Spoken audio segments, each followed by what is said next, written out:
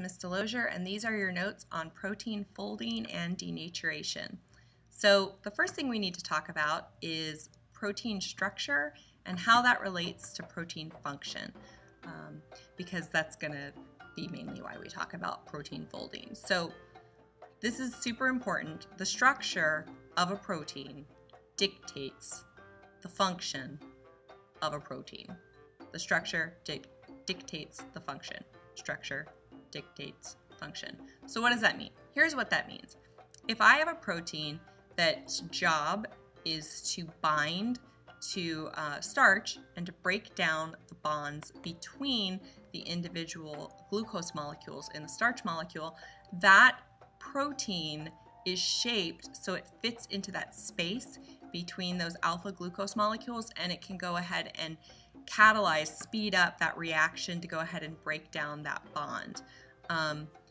And if I have a different shaped protein, it's not going to fit in that space. And that's one of the reasons that we can't actually break down cellulose, because that amylase enzyme doesn't fit into the shape where we've got those beta glucose molecules. So the structure of a protein dictates the function, and you're going to find the structure dictates function throughout biology all year long. So the 3D structure is unique, and if I change that structure, if I alter the structure, that's going to alter its functionality. So if I take and I change the shape of a hemoglobin molecule, that's going to make it unable to carry oxygen as well as the normal hemoglobin molecule.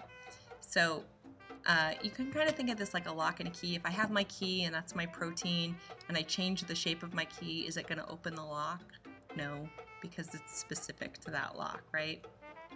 So there are 4 levels of structure that we talk about in proteins, and we're going to talk about each of these individually. The first level is the primary level, and the first level of protein structure is really easy. We've talked about it a bunch already. It's just the sequence of amino acids. So for example, my sequence could be methionine, alanine, serine, lysine, and that's it. I mean, it would be a lot longer because proteins are a lot bigger than 4 amino acids. But there's my example sequence, and that is determined by the DNA. So your DNA is transcribed and then translated, and that determines the order of the amino acids in a protein. And those amino acids are going to line up in a linear strand, and remember, they're held together by covalent bonds. That peptide bond between the amino group of one amino acid and the carboxyl group of the other amino acid, those are actually going to be covalent bonds. So that's my primary structure. My secondary structure is going to be local folding. So I'm looking at really short sections of my protein, and you're going to get hydrogen bonds that happen between the backbone atoms. So really you're going to get hydrogen bonding between like the amino groups and the carboxyl groups, because if you look, the molecule kind of becomes polar, and then as it folds up, you're going to get some sections that are going to be positively charged and some sections that are negatively charged. So it's all going to form a 3D structure, and it's primarily going to form this corkscrew shape, which we call an alpha helix, and then it's going to form this shape, which is called a beta sheet. So think of it when you take a piece of paper and you fold it up to make a fan. That's a beta sheet. It's actually a beta pleated sheet, but sheet is fine. So the 3D structure, and that's your alpha helices and your beta pleated sheets. Localized 3D structure, alpha helices, beta pleated sheets. So if I ask you for an example of secondary structure, alpha helix, beta pleated sheets. That's it. And that's all due to those hydrogen bonding. The tertiary structure is where I get my whole molecule, my whole protein structure. And it's going to be due to hydrophobic and philic interactions. But these aren't going to be hydrophobic and hydrophilic interactions between the central atoms of the amino acid. They're going to be between the R groups.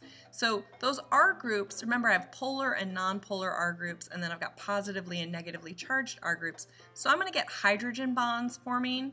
I'm going to get some ionic interactions between positively and negatively charged R groups. And then when you have those those amino acids that actually have an R group that contains sulfur, you can actually get what's called a disulfide bridge, where the sulfur atoms in your R groups actually will form bonds between them, and those kind of lock and anchor the 3D shape together. Really, all the tertiary shape is locked and held together by these different types of bonds. So it's my overall 3D structure. Tertiary, third level, is the overall 3D structure, and it's the overall globular shape. So when I look at just a picture of the protein, what's that overall 3D shape? That's my tertiary. My quaternary structure is my fourth level, and it happens when I have multiple polypeptides that are going to go ahead and interact together through hydrophobic interactions. So those multiple polypeptides are going to kind of group together to keep the hydrophobic parts on the inside so it's not exposed to the surrounding fluid that is high in water. And remember, that's a polar molecule. So I want to go ahead and have those non-polar parts kind of touching of my polypeptides, the separate chains, and that's what makes a functional protein. And just as an example, hemoglobin is a protein that is made up of 4 different subunits. It has 2 beta subunits and 2 alpha subunits, and that's the hemoglobin's overall shape. Its super 3D structure is its quaternary structure. So that's really all you need to know about the protein structure. Now what we need to talk about is what happens when I denature a protein. So when I talk about denaturation, that's going to be when I change the shape of a protein. So that's something that we're going to talk about in class, is like melting the protein or melting the protein space, but it's not always has to do with melting. But denaturation is anything that causes the bonds holding the 3D structure together to break.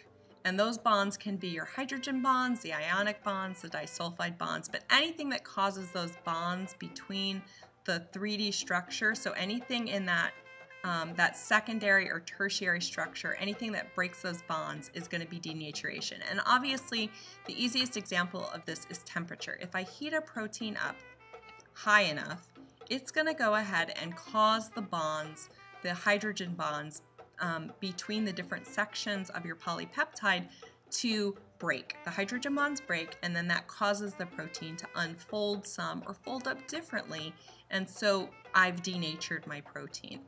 Also, pH will go ahead and do this, changes in pH and salinity, because if I look at changes in pH or changes in salinity, I can greatly affect those interactions between my positive and negatively charged side groups, those positively and negatively charged R groups on my amino acids.